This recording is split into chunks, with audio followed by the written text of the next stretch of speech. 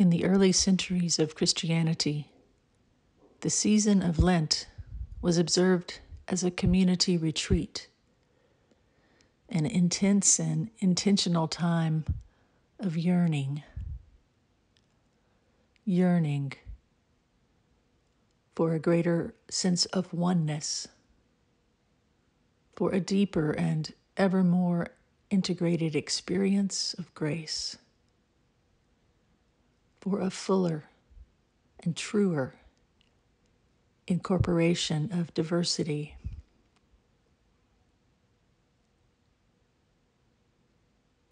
During this season, all the things that had accrued and accumulated since the previous Pentecost, all the things that distracted attention from the movement's mission, that created division, and that detracted from the experience of a community of charity and mutual care.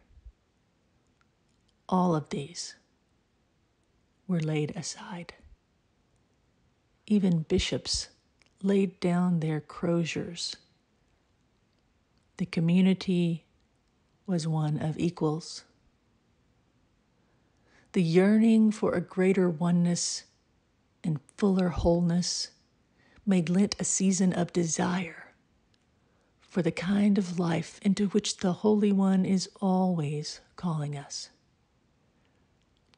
Prayer, almsgiving, and fasting were undertaken not as penance, but as expressions of this desire and yearning.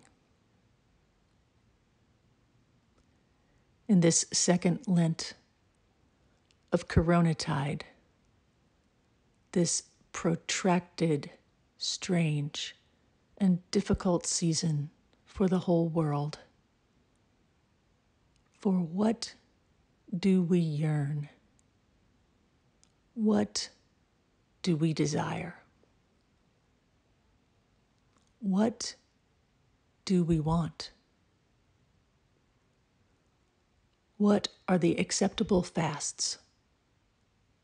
What are the alms we should give? What exhaustions and oppressions and injustices beg to be laid aside,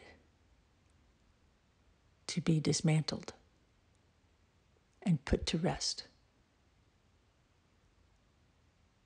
What do we want? What do you want? What do I want?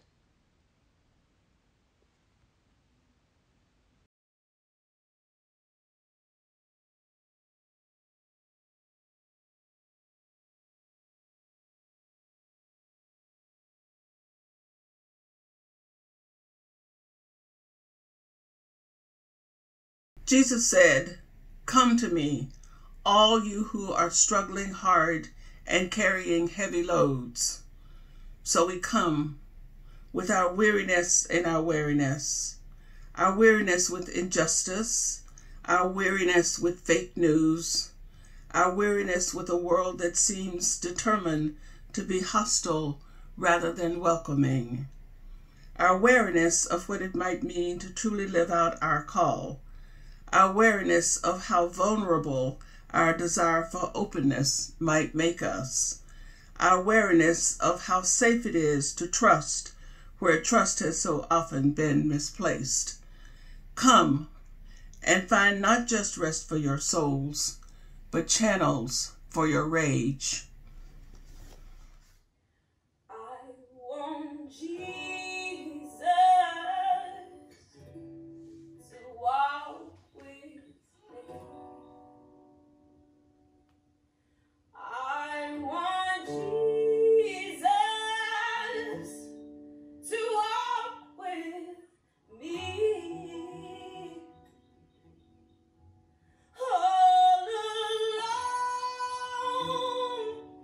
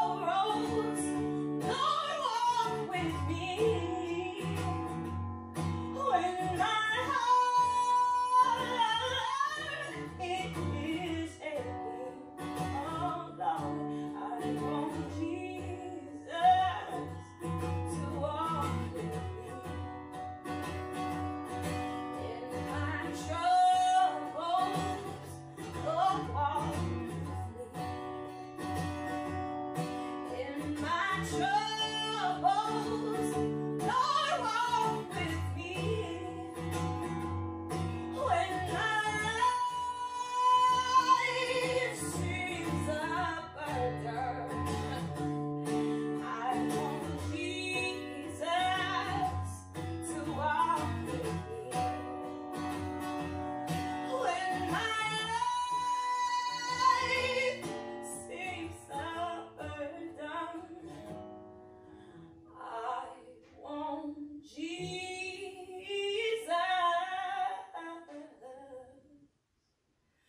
to walk with me.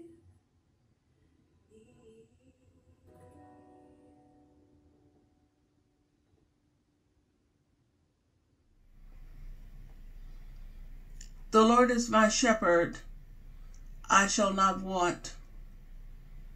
But I do, Lord, I want to be safe. I want to be heard. I want to cry.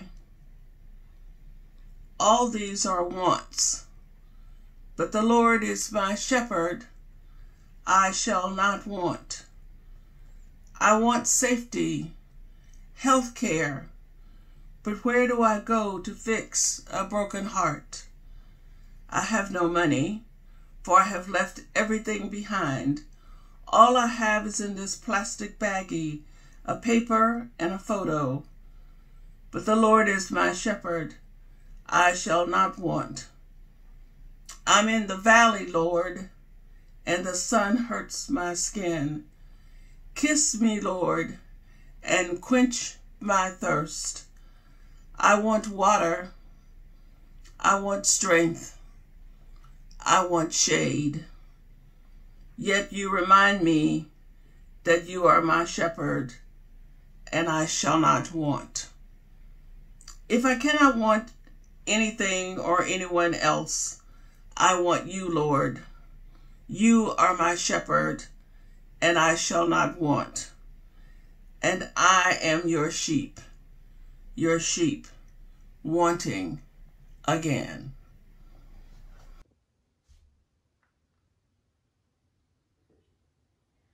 I want Jesus to walk with me. I want Jesus to walk with me.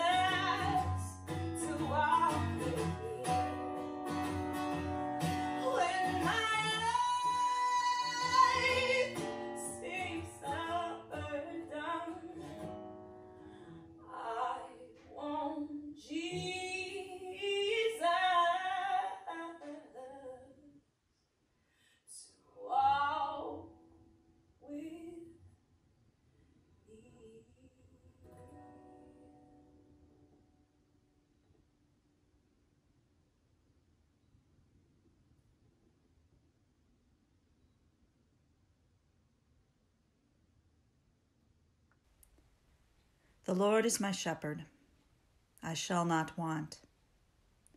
But I do, Lord, I want to be safe. I want to be heard. I want to cry. All these wants, but the Lord is my shepherd, I shall not want. I want safety, health care. But where do I go to fix a broken heart? I have no money, for I left everything behind. All I have is in this plastic baggie, a paper and a photo. But the Lord is my shepherd, I shall not want.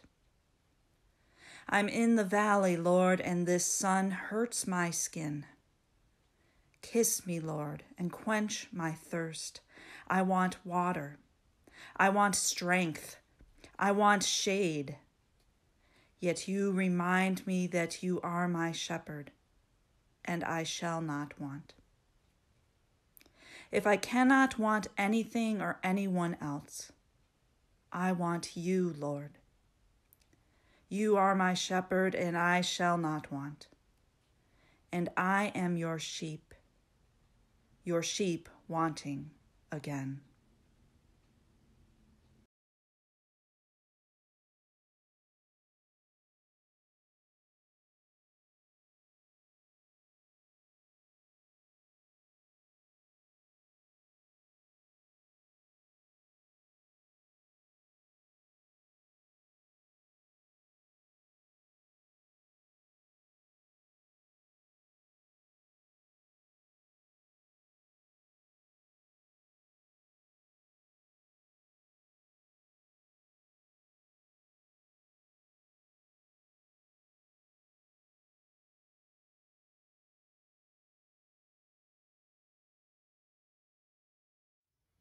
Let us pray.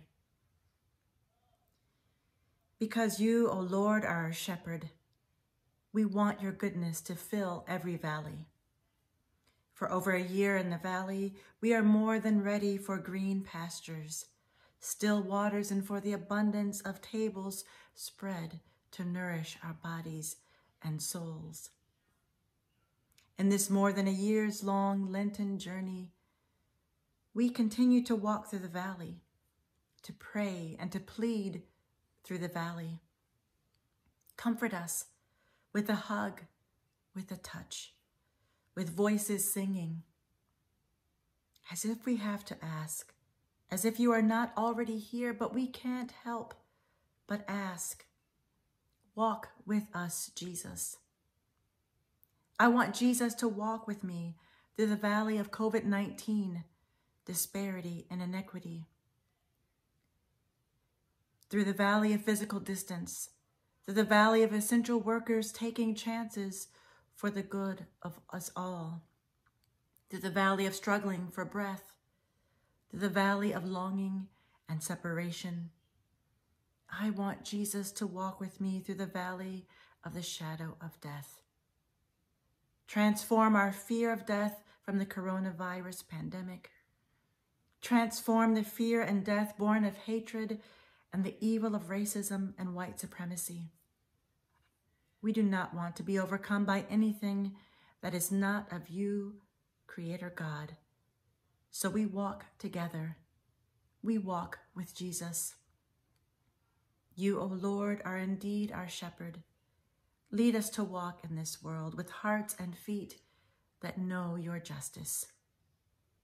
Amen. May the love that is creating us and the love that is healing us and the love that is sustaining us be in you and with you and through you for your healing and the healing of the world. And the blessing of God, our Creator, Christ, our Redeemer, and the Holy Spirit, our Sustainer, be with you now and always. Amen.